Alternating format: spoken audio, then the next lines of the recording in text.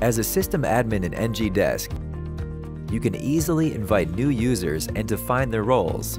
Log in to the ngDesk web app, navigate to, and select the Manage Users icon on the sidebar. Then click Invite Users in the top right corner of the work panel. Enter the first name, last name, and email address of the new user, and select the role, which will determine the user's access level. You can also invite multiple users at once by clicking on the plus icon and entering additional new user names, emails, and roles. When you are done, click Invite. This will trigger an invite email to be sent to the defined user or users, along with the ngDesk URL and login information.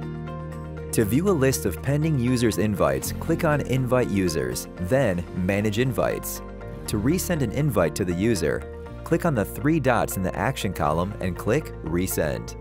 This will trigger another invite email to the user. If you have any questions, please contact ngDesk support.